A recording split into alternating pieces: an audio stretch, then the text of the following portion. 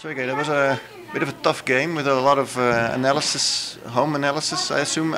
Vichy actually said that he looked at this for white for the candidates. He was hoping to play it against you.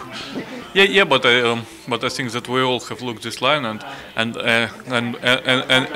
theoretically I knew all my today's game till the end, but practically it was very hard to remember everything, and when you have to play very precisely, like the move I played King E8 was very precise. It was the only move probably, and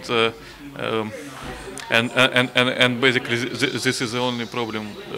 I mean, just to remember everything, not to analyze, but to remember. Yeah, exactly. Actually, Fabiano also said all players have analyzed this position of all players in this tournament. Do you remember when you were looking at this? Oh, okay. I remember that I played my game against Vichy in the candidates in 2014 in Khanty-Mansiysk, I think, and I make a draw there, but I was worse, so I decided to take a look at this line more deeply, and I think then I knew basically everything, but of course it's hard to remember it. And were you worried that you were gonna forget something? Were you worried about actually losing today? Well, I was just trying to play.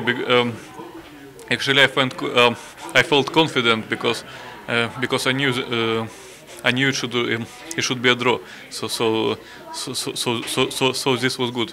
But if I would not have known that this is a draw, then it would be very unpleasant. Last question.